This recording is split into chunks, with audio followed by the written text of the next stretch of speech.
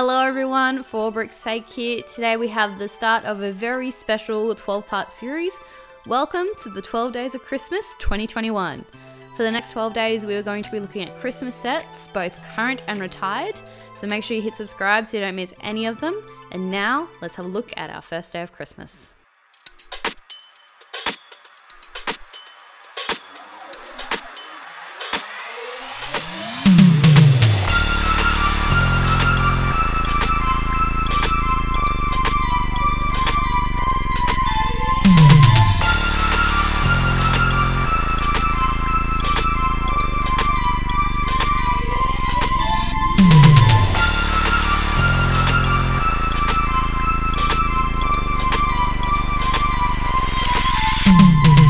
So for our first day of Christmas, we're going to be looking at set number 2011, which is the 2011 employee exclusive Duck, which was released in 2011. And the piece count for this one is 91. Obviously this was a gift given to the employees, so there was no original price.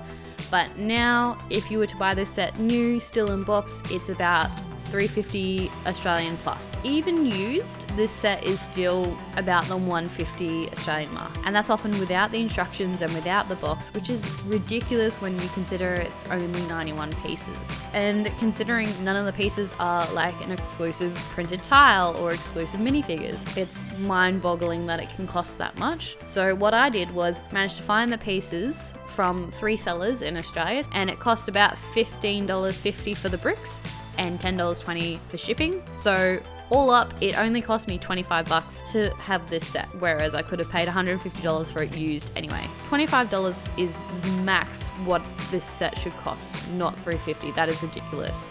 But let's have a look at the build. So this build is reference to LEGO's Origins, where they first used to make wooden ducks. They also burnt down many factories making these ducks. I don't mind the black base, but I'm surprised the duck is black and not like a deep green to contrast with the red. The black does look good against the bright red, but even then, sometimes you can lose detail in black Lego, I find. And the platform it's on is a little basic, but like, I think that would have been fine for a free set. I also think the head could have been built much better. It's a little too gappy for my liking, but otherwise, this is a very cute set. If you're a huge fan of Lego and want this set for your collection, I'd strongly recommend that you do the same and source the bricks yourself, because there isn't anything in this set that is difficult to get. But I mean, overall, I'm glad I have this set now as is. It's really nice to have a little nod to LEGO's Origins. Anyway guys, thanks for watching. Hope you enjoyed this first set. Make sure you hit subscribe so you don't miss the next 11 days of Christmas. There are some cracking sets coming up and you want to make sure you don't miss those. Let me know what you think about this set and whether it is worth paying $350 to have it in box. I'd be curious to see what you guys think. See you tomorrow for the second day of Christmas.